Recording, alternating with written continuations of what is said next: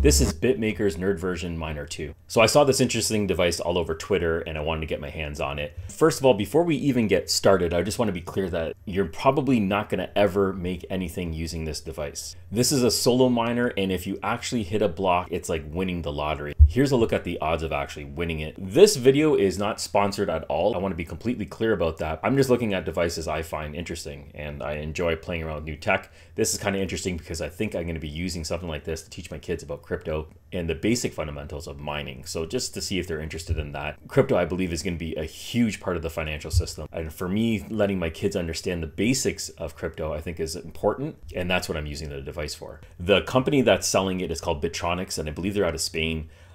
Okay, so here is the site, and we'll jump over into the shop. And this is the only device that they have. It's the Nerd Miner V2. It's the miner kit. I'll go select options, and you can get different options here. If you go in the list, you can choose the color that you want. I picked the orange one because it's Bitcoin, but you can pick whatever color you want. So you have the option for assembled.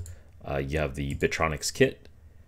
And then you can just buy the case only if you already have the device. So I went with the Bitronics kit. They have standard black and translucent blue. When I ordered it, it took about 2.5 weeks to get here. I'm in Canada. I had to pay shipping, which was an additional $30. And then there was duty. Duty was about 20 bucks.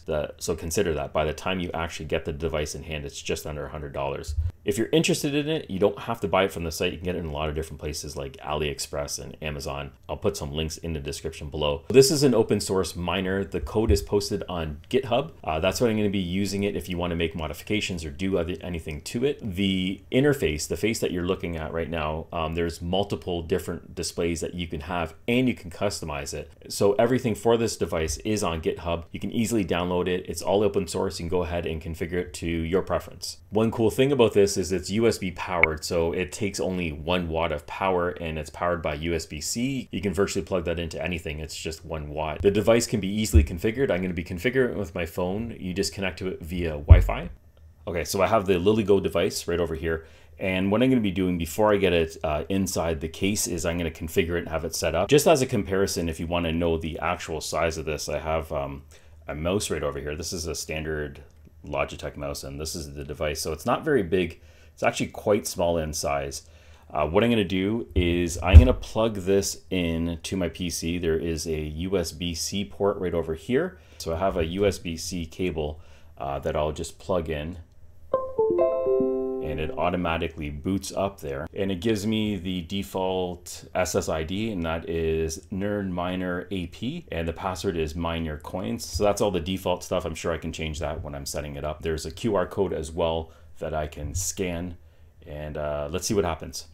There is an instruction sheet somewhere, but yeah, we'll just skip that part. The setup is pretty straightforward. Once you scan the QR code, you're gonna get the Wi-Fi manager, which you can click on the configure Wi-Fi. From here, you're gonna select your local Wi-Fi network, which it's gonna connect to, and that's where it's gonna mine from. It automatically is gonna be using the CK pool for solo mining. The default port information is in there. All you have to do is put in your Bitcoin address. Save that information. You get the screen letting you know that everything has been saved, and that's pretty much it. Okay, so I'm just gonna show you what I'm seeing right now, and it is already connected to the network.